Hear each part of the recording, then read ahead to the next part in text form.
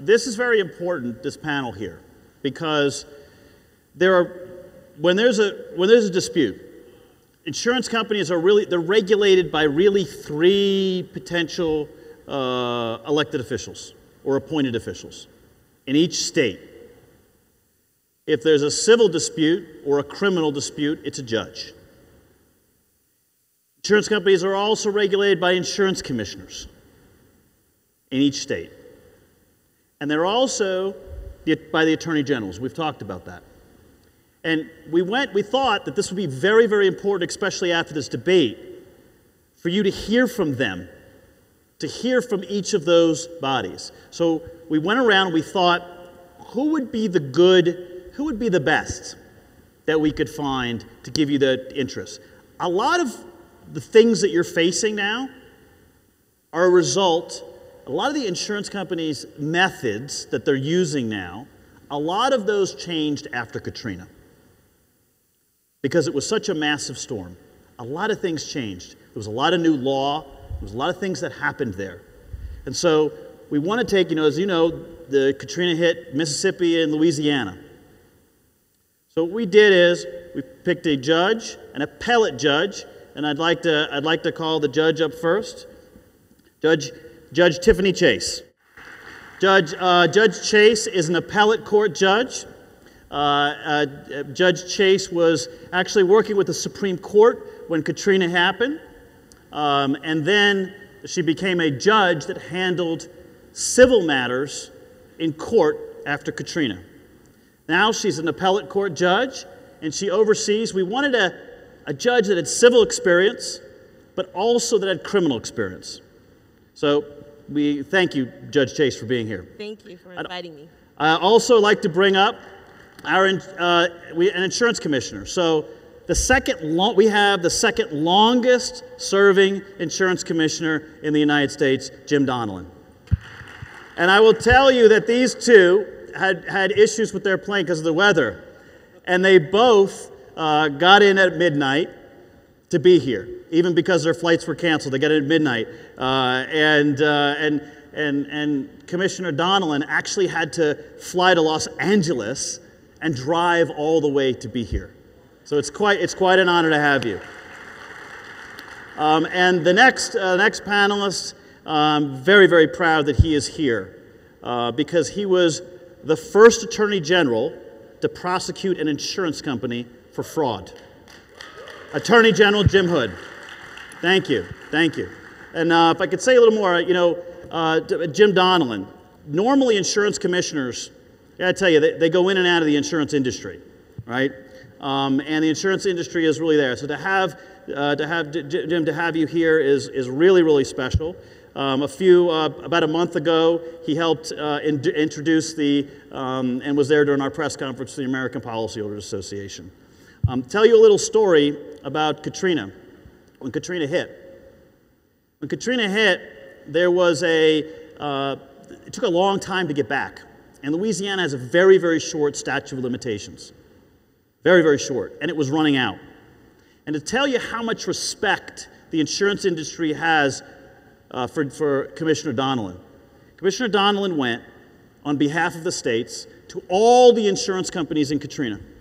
And he got them all to voluntarily, with billions, tens of billions of dollars at stake, voluntarily extend the statute of limitations for homeowners. And that gives you an indication. So you were the president of the National Association for Insurance Commissioners. Thank you. So we convened the panel because we'd like to hear from you about issues of insurance fraud, things that you have seen. We all talk about, when we talk about insurance fraud, we normally always associate it, people always associate it with the homeowner or a contractor committing fraud against the insurance company. As we know, that happens, but there's also a lot of fraud the other way. And so I'm very, very happy that you're here because we want your perspective for the contractors about what you have seen, and we also want to ask you things about what can be done and what you think in the future to curb this type of criminal conduct. You know, doing this civilly for a long time, and I've been doing this now for more than 2 decades, and what I see is there's bad conduct, and the plaintiff lawyers, you know, they take the cases and they sue in civil court, and then if they win, and the worst conduct, if they catch them with really bad conduct, the insurance company, the worst that can happen generally is they give the money back, maybe a little bit of attorney's fees. But as you know, only 1% are suing. So what we're looking at is the worst conduct. We understand that there's reasonable disagreements about things, and we're not talking about that conduct. We're talking about instances where there was actual criminal fraud on behalf of the insurance companies. So if you could each give us some of your experience and what you see, what you've seen through Katrina, whether you've seen it getting better, worse in the courts, and the conduct, and just generally your experience that you've seen. I would say that it's very difficult as far as a judge is concerned because everyone's always on their best behavior when they're in the court.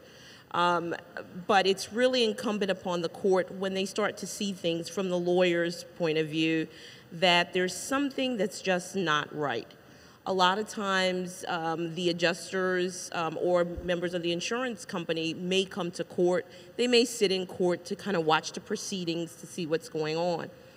A lot of the cases from Mississippi as well as from some of the federal courts have really shown judges interactive behavior in seeing that there's something just not right and calling the insurance companies to the table and saying, why did you do this? Why do we have 2 separate reports?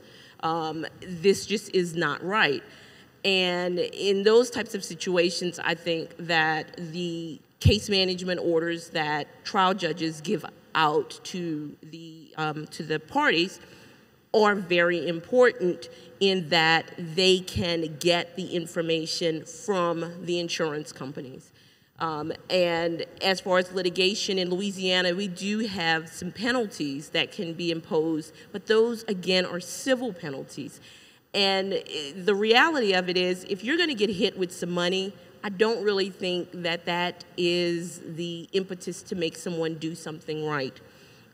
It's criminal penalties. If you know that you're going to jail, yep. And we were talking about after Katrina with citizens and some of the people that went to jail, those are serious implications. No one really cares about the fees and cares about the money. So the civil side of it really does nothing. But, you know, what these gentlemen have done, really trying to make sure that the courts see exactly what's going on. Because as judges, all we can do is rule on what's before us. We really don't have the ability to actually go out and be the investigatory arm, which is what you guys did. So kudos to you. Thank you. And John, thank you for having me. It's indeed an honor and a privilege to participate in this robust discussion of things that I see, hear, weigh the pros and cons of every day in my job as regulator of insurance. And the first responsibility, duty I have is to protect consumers. And of course, the first step of that is to make sure that the insurers are meeting the solvency requirements the law requires.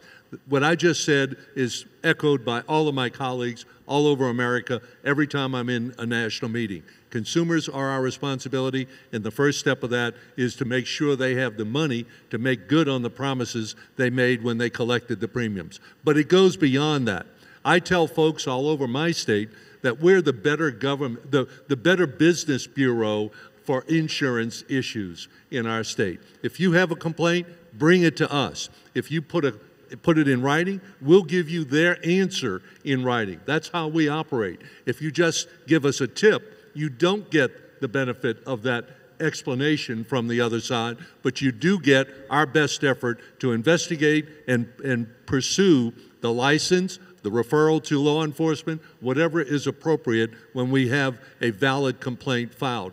And as to fraud specifically, for decades now, we in Louisiana have had an assessment on the books that frankly expires June 30th, end of our fiscal year this year. So in this session, there'll be a bill introduced to reauthorize that assessment on all insurers, life, health, property and casualty, all insurers doing business in our state, to fund a fraud unit, which is a partnership of the Attorney General's office, state police, and our fraud investigative unit. Only 6, 7 employees strong, but we provide the insurance expertise to that unit. There are 24 state policemen funded with that assessment, and several employees of our Attorney General's office. But in addition to that, I have always had an experienced criminal law attorney on contract, and when I have valid information brought to me of potential fraud on the behalf of a lawyer, an insurance company, an adjuster, a contractor, whatever, anytime I get such information, it's sent off to law enforcement. And there's a good reason for that in my state. You, John, know, maybe most of you do not, that in the past in Louisiana, we've had 3 consecutive insurance commissioners end up in federal prison. I don't want to do that. I want to go home when I retire from my present position. And there's such a thing in federal law as misprison of a felony. If I know of federal law being broken and do not refer it to law enforcement, then that's on me. And I don't take that very lightly. I indeed am very, very aggressive in vetting with that attorney on my staff and then passing on in a confidential manner valid information brought to our attention.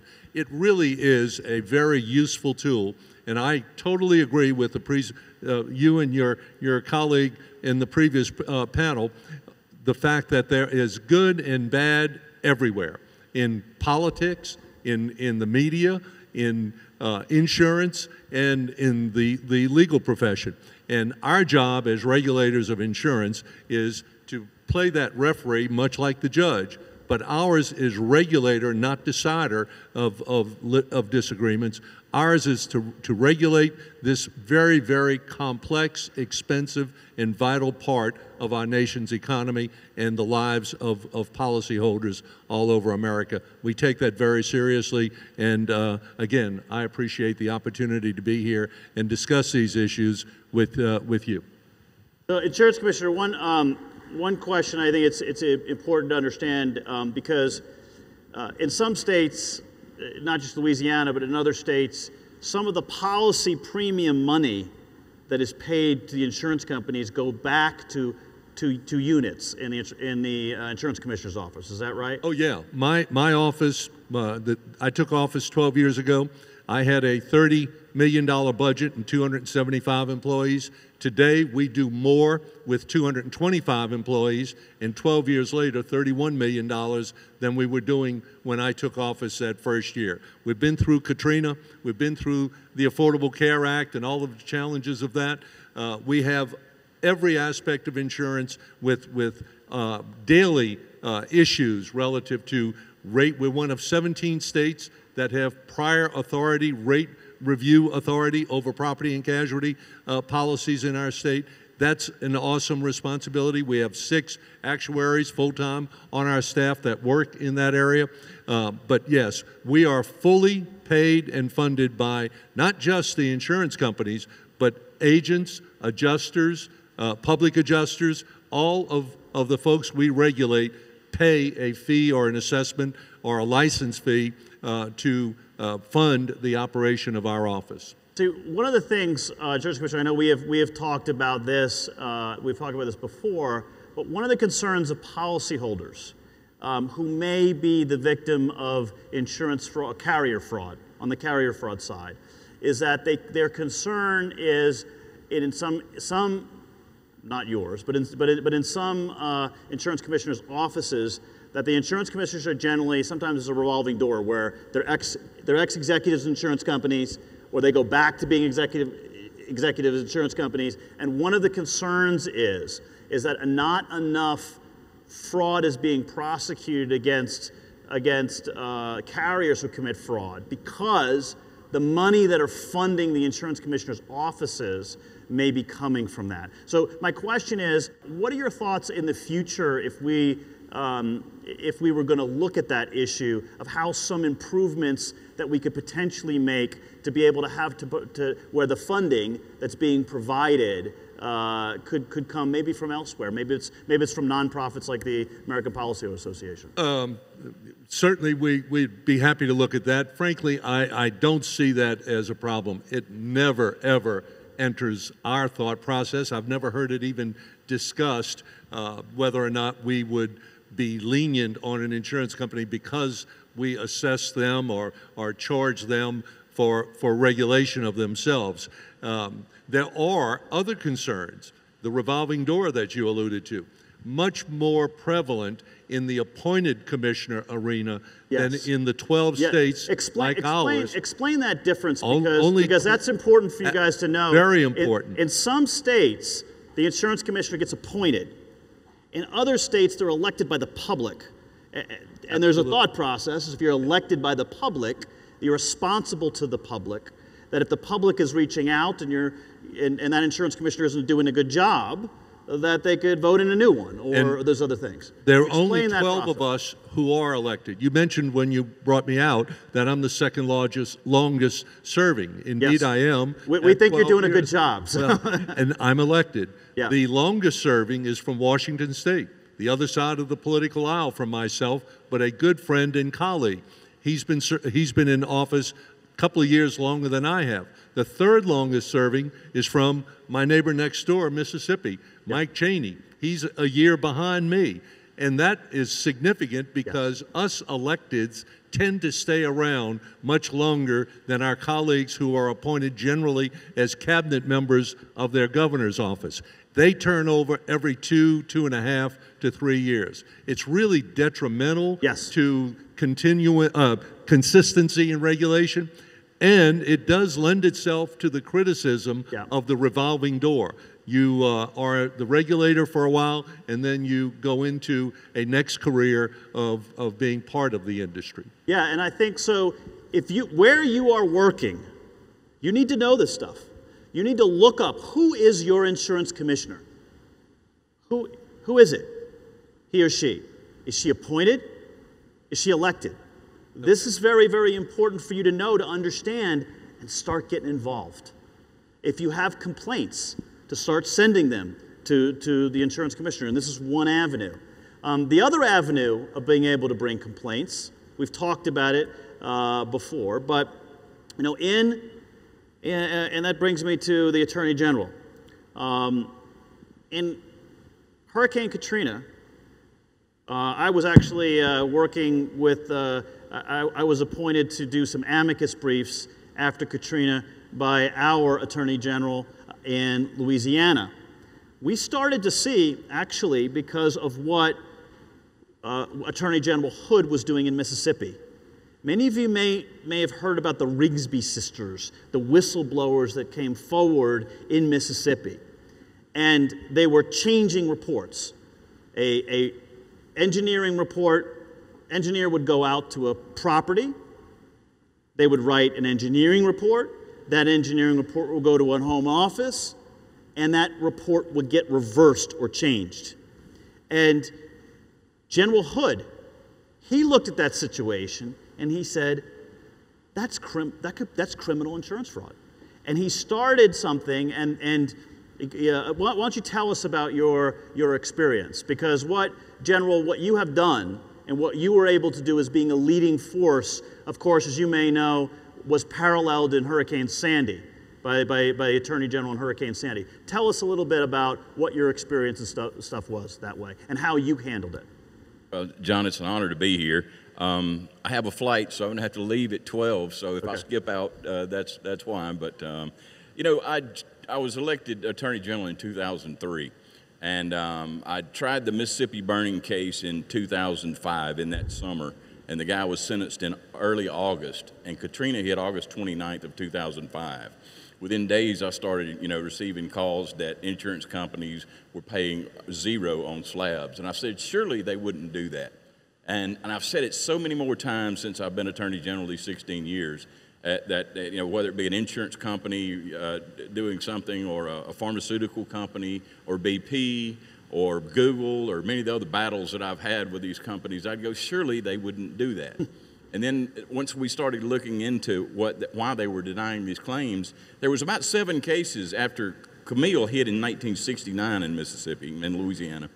And there were 7 cases in Mississippi, and our law was crystal clear what the burden of proof was on the insurance companies and the insureds.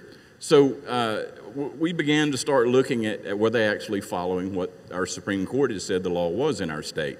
And we found that they hadn't. And it wasn't long until we started hearing about these engineers that were brought into the state, and if they didn't do what they were told to do, then they would get fired. And then there was these whistleblowers, two sisters who worked for State Farm, and well, actually it was a Remkus, I think was a company. It was a subcontractor deal. But they had seen some files, and one in particular that I remember, because I mean, all this litigation and years of battles that I've been through, you know, it's kind of wiped my memory of a lot of these things. But one thing that stands out was they got a copy of a file that had a sticker on it. It said, "Don't talk about this file, don't pay this, don't discuss this." And in that file was one of those situations where they had forced an engineer to reverse their position on whether it was wind or water as the cause.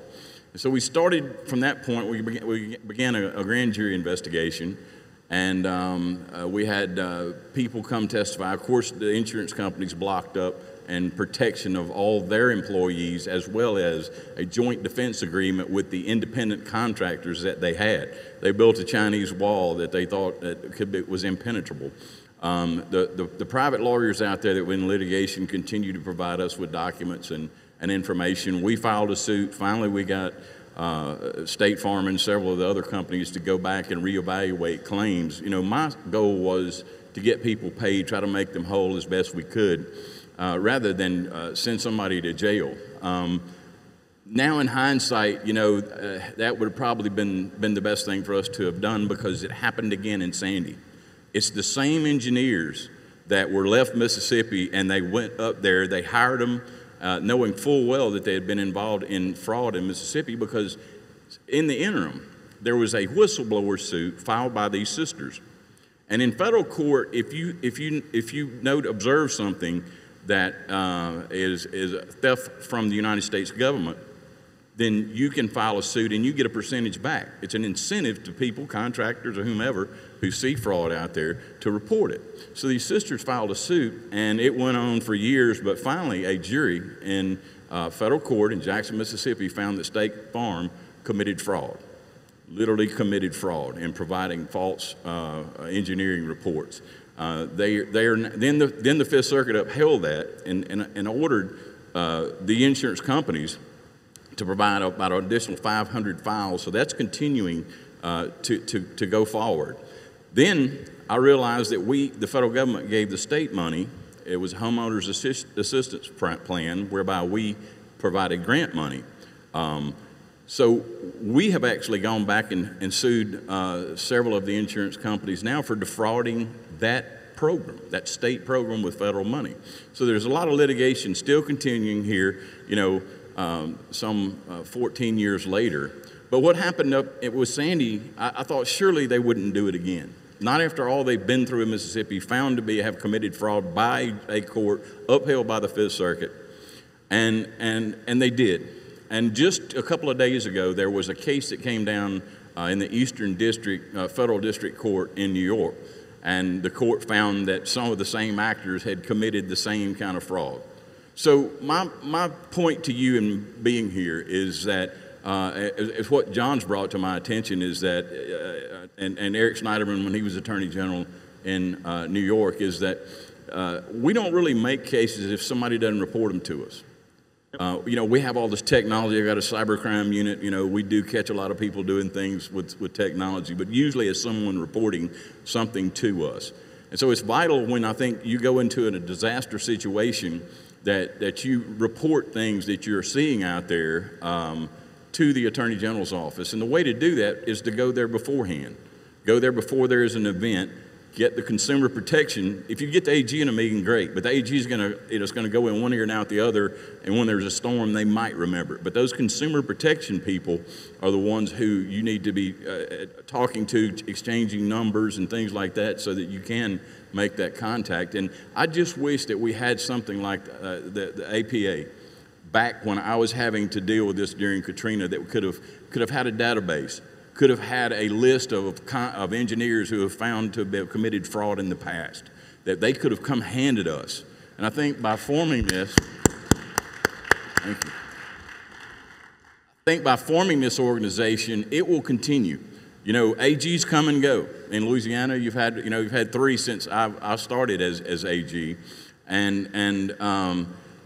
so AGs come and go, but the consumer protection offices, they stay there. But this organization that y'all have set up, and John, I applaud you on getting this started, it will continue. It will continue to have that communications with attorneys general offices, and we will prosecute fraud. If somebody, comes in and shows us 2 engineering reports, and then some type lie, that's mail fraud. You have so many charges that you can bring if they send it over the internet, if they emailed it, those kind of things. And so we are glad to prosecute these kind of cases if we just cooperate. Thank you. So I appreciate the opportunity to speak with you, and if y'all have questions before I have to zip out of here at 12, then I'll be glad to try to answer. Well, I appreciate it, Attorney General, and I know I've said this before at a different panel, but we all stand on each other's shoulders, right? Work that was done by probably some of it's our parents and our grandparents and other things. We stand on each other's shoulders. And in the industry, that's happening too. And I can tell you, Attorney General, the things that you did in Katrina, the things that you did there, it reopened in Sandy because Eric Schneiderman, what happened, for those of you that don't know, we had the whole statistics after Sandy. But in that case, my law firm, we funded about 80% of the initial litigation that was filed in that storm, and in that case, I saw the same guys, the same guys that were there in Mississippi, same guys that were in New Orleans, that were at public allegations of fraud, and here they are in Sandy. But the thing was, the civil litigation was so expensive in New York, we started losing money. I mean, at one point we were calculating I was losing $700,000 to $800,000 a month. Personally, in that litigation. And there didn't seem to be an end in sight. And at one point, we kept going back to the bank, and Yulie and my wife and I had just gotten married, and we were at a point we went back to the bank and back to the bank again and back to the bank again, and it looked like we couldn't go back anymore. And we were actually I was facing losing my house too with my clients. And there was a point where I thought I would. And then I remember one night, I'd actually spent half a night in a closet. I was so upset. And I thought, I didn't want to wake my wife, and I was so upset. And it just came to me. And I thought, wait a second. All this litigation, wait, this is fraud. It's the same guys. What General Hood did, that's what I'll do. And because of you, because of the things that you did, it was an idea. We went to Eric Schneiderman. We showed him the fraud. And you guys may have seen pictures if you've been to the APA booth. What happened? Guy in handcuffs. And that changed. That reopened. So that what you did led to the reopening of 144,000 claims. That's 144,000 families had the opportunity to reopen their claims because of the things that you did, Attorney General. Wow! Thank you. Wow! Hey, can we get a couple questions? I'll say also that was also part of the impetus with the APA. So those of you who aren't members now, you should be before you leave here. That by being a member of that, look, you're busy doing your work. You're busy putting the roofs on, you're busy rebuilding, you're busy adjusting, you're busy litigating a civil case. You don't have, a lot of times these things aren't reported because we can't afford to do it. We're trying to just, a lot of times we get our money and we go on. We don't worry about that. But what you're able to do now, if you suspect fraud and you're a member of the APA, is tell them that, we're a member of the APA. And the APA speaks to every attorney general in the country. So because of you, this idea was also born, and I thank you, Attorney General. Well, thank you, John, for your we have a kind couple words. questions since you may be leaving soon. We have a couple questions. Got a couple questions right over here. For the whole panel. Attorney General Hood, I'm actually a contractor in Mississippi, and I appreciate all the hard work you're doing with us and holding the insurance companies accountable. One of the things that I'm also involved in is real estate, and one of the moves that's happening in our laws right now is that we're making it illegal for third-party liability lawsuits for landlords. Sorry, I couldn't think of it. In other words, tenants can't sue me because someone does a drive-by on the neighbor's house and someone gets shot. Whereas right now they can, even though it's a frivolous lawsuit, it's still a lot of money in attorney fees and all that good jazz that goes through. And that's why these lawsuits come to play.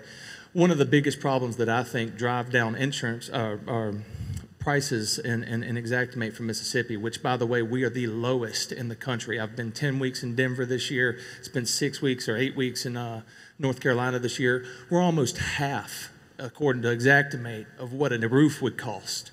So these tactics of driving down prices, like not letting contractors speak on policies and pursuing laws like that, would that be circumvented if insurance companies were allowed to work and almost encouraged to work with us more?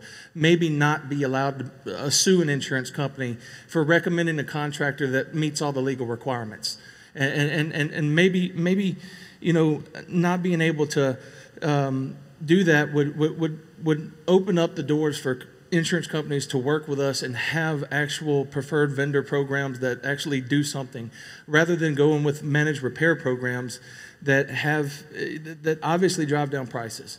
So is there a way is that on the table, first of all, in Mississippi, and is that something that you think would make a difference? They don't have a lot of incentive to work with you, and I know a lot of you want to work with them and get things accomplished and move on and stop all the bickering and finger pointing. But they're making so much money. It's 2005, Jim, you may have these more updated figures than I do, but I just looked through some notes. And the insurance industry could have paid all of the claims in Katrina just from the premiums that they had. And in fact, that year they had 18% profits. Plus, they increased their reserves to $472 billion by 7% that year. So they're making money, and unless somebody upsets the apple cart, there's no incentive, I don't think, for them to come to the table. Maybe Commissioner Donnelly has some suggestions that can better answer your question. But, you know, I think that what they understand is that all this litigation, that's just the cost of doing business for them. The thing is like in Katrina, they were dumping cost off on the taxpayers, is what they were doing, the taxpayers through the flood program. And so they will continue to do that as long as we allow them to do so. But maybe Commissioner Donnelly can better answer your question on some suggestions. Well, I did hear the allegations, and we didn't have the slab cases that y'all did. The coast in Mississippi was wiped barren. In our case, we had levees break, and so we had a watermark. When the water rose from the broken levees, we could tell that below 6 feet was water flood damage and not covered by the homeowners, and the wind did anything above that. In many cases, some of it was both. We did have allegations of shifting to the federal flood program from the homeowner side, but I was telling the judge just in the back beforehand, I had a colleague, a legislator, who was complaining about his flood adjuster and said that it was being shifted over by the single adjuster to the homeowner's policy, and he wasn't being paid what he was entitled to on the flood side. There's certainly lots of room for improvement, and there's bad actors in every profession. I mentioned that earlier. But I was in the gym on a Sunday evening on an elliptical machine when the fellow next to me said, "You're the commissioner, you might want to watch this," and it was the Superstorm Sandy expose coming out on 60 Minutes. And like you mentioned earlier, General, I was incredulous as to why that engineer, who happened to be from my hometown in Metairie, but I had never heard of him before watching that expose. What would his motivation be to defraud policyholders like that? And in addition to that, what would the motivation be for the federal government to do that to their policyholders. I just was disbelieving. But frankly, there were motivations, obviously, at work, and the work that was done in Mississippi and in New York and New Jersey ended up benefiting hundreds of thousands of policyholders as they got their claims readjusted. But as to the question, what can be done to better communicate between those with a legitimate claim and need for assistance and the companies, that is what we're there to do. If they're not communicating, that's against the law. Bring it to us through a complaint, and we'll take it from there, as the Better Business Bureau does with air conditioning repairmen. So I think one, before you go, Attorney General, and I'd like to ask the judge this in particular, and then Attorney General, I think you could also weigh in here for both of you. Of course, Commissioner, if you could weigh in on it. But people are, there's a distinction between civil proof and proof of criminal proof. And there's different levels of that. And then there's also, people are confused as to what would be the definition of criminal fraud in general. And I know we can't give people legal advice, but in general, what is it and what do you have to prove? Well, I'll tell you this in a very simplistic way. Fraud is doing what you know you ain't supposed to do. So, and it happens a lot, and it's intentional acts that are done upon a lot of the policyholders in these cases.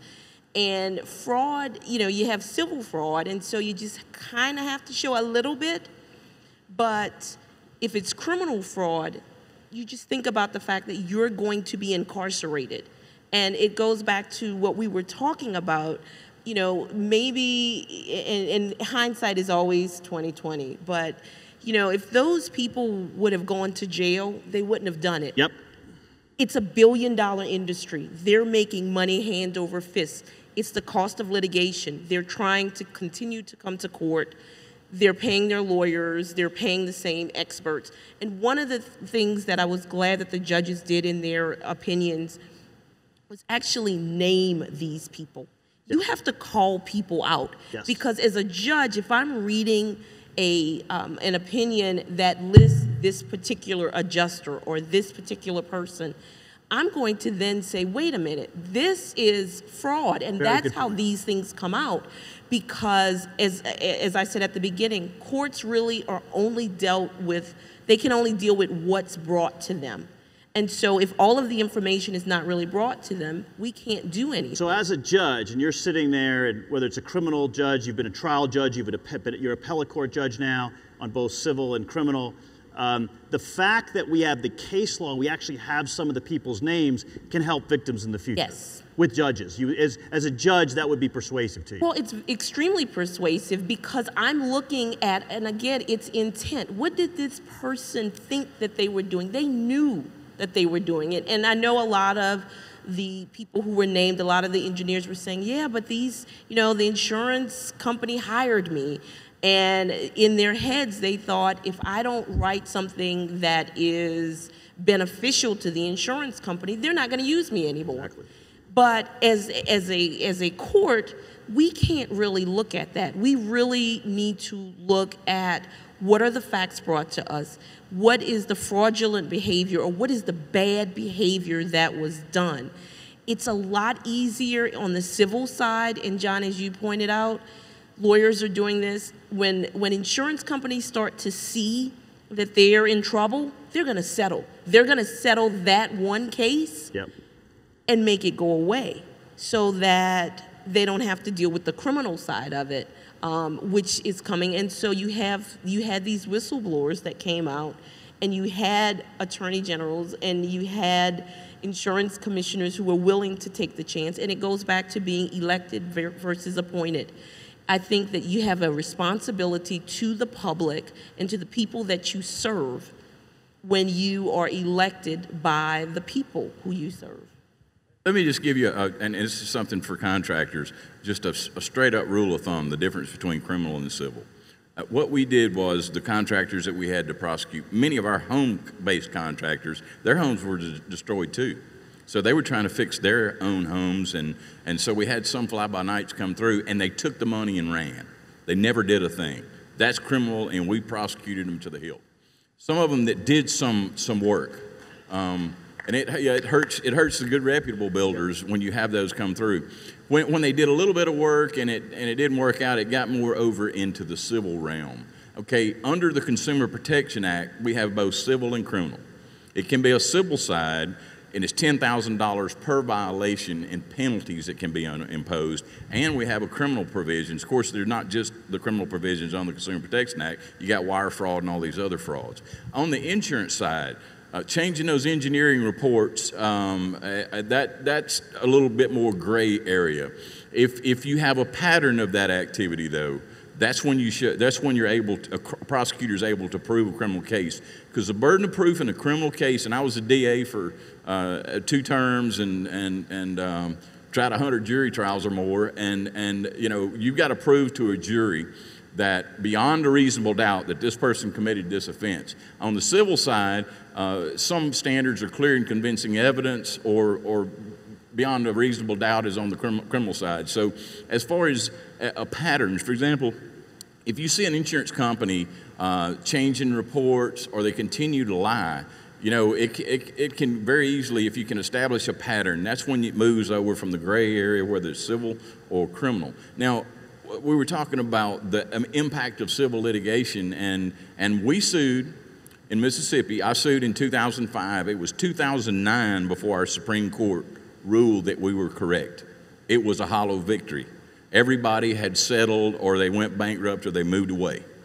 And that's the problem with the civil side of this, and the insurance companies have calculated in those factors. But the criminal side is something I think in the future that we're going to have to use to try to make sure that they follow the policies that they've written and pay what they're supposed to pay.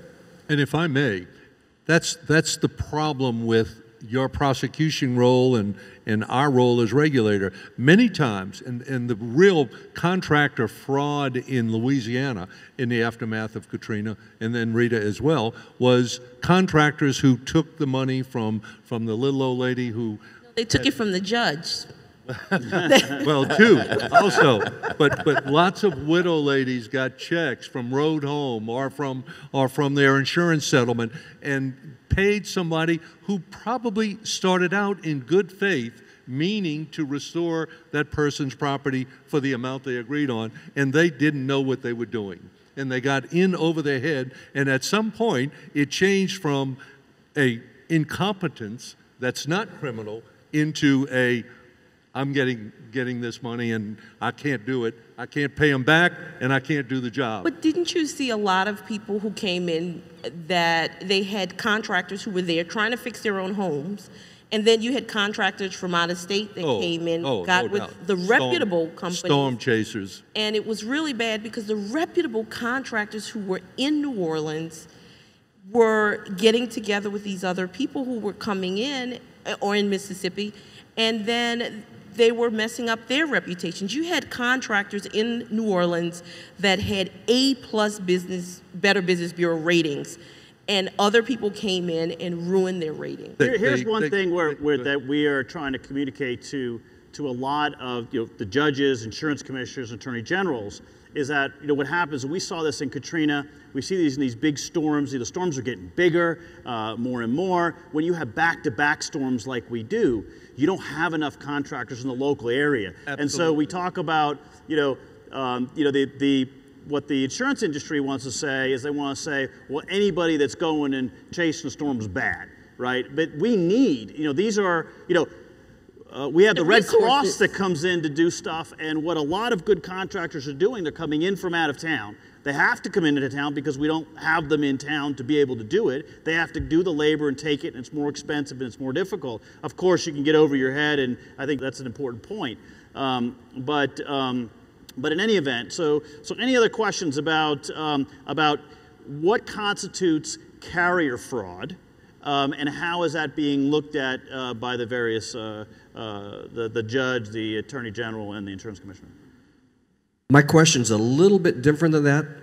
There's a market failure. First of all, thank you for the three of you coming here. We know that the three of you actually care about consumers. But what we find is in many insurance commissioners' offices that consumers make complaints, and the agency will say, well, we're not a consumer protection agency. We're in the business of regulating insurance in the state.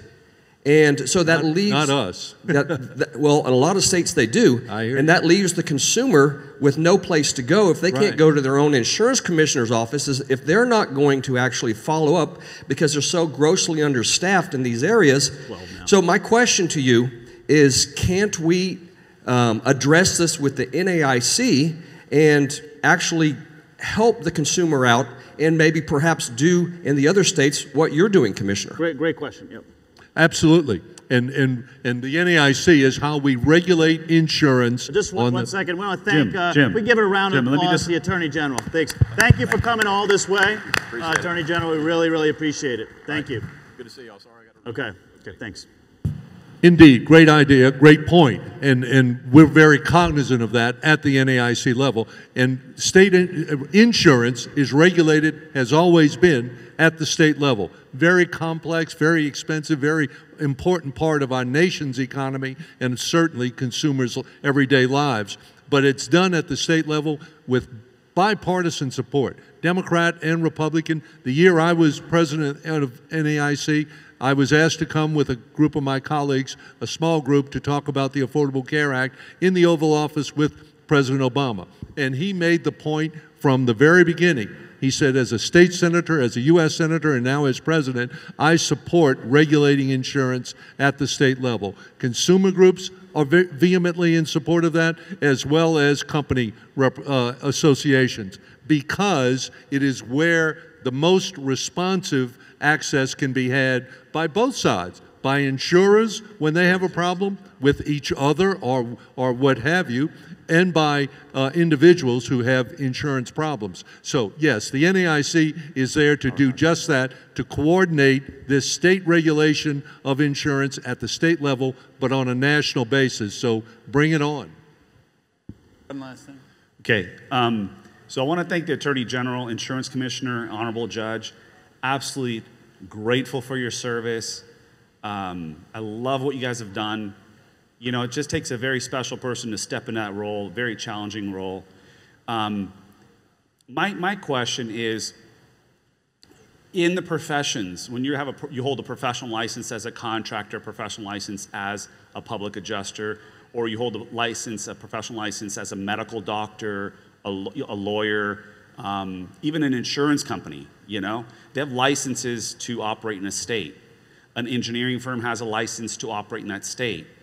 If any of the licenses for a contractor, public adjuster, attorney, any of these people ever, or medical professional, were to found for malpractice, disbarred, committing fraud in any way, they would lose their license. When these insurance companies get fined, they don't lose a license. They continue selling. They can, depending on how serious and egregious the violation is. I have the authority to pull insurance company licenses, and I have put, mostly for solvency issues, many insurance companies out of business. I shouldn't say many. In 12 years, several insurance companies out of business, probably on average 1 or 2 a year. See, one of the things that we're trying and having, thank you, for those of you in the audience to understand, this is so incredible opportunity to be able to speak, Judge, Insurance Commissioner, and to have the Attorney General, for you to hear another side of the story. Because you're very often hearing one side of the insurance industry, or maybe things that, you know, Judge, when things come to court, you know, things don't generally get to in front of you, Your Honor, certainly not to the appellate court, if they're really, really bad stuff, because the insurance company will settle that claim. And so you don't generally hear, and people who are trying to rebuild, insurance commissioner, I think a lot of them aren't reporting it. You know, they're not reporting it. Now, that's why we're hopefully with the APA and other things, we could provide a better, more vehicle to be able to do that, to give people the resources to be able to no doubt, send the John. reports. I would venture to say, if you took a poll of likely voters, meaning the Yeah. most active and informed 25% of our state's population, they do not know that they can file a complaint Yes, with I'm my sure they don't. department. Yep.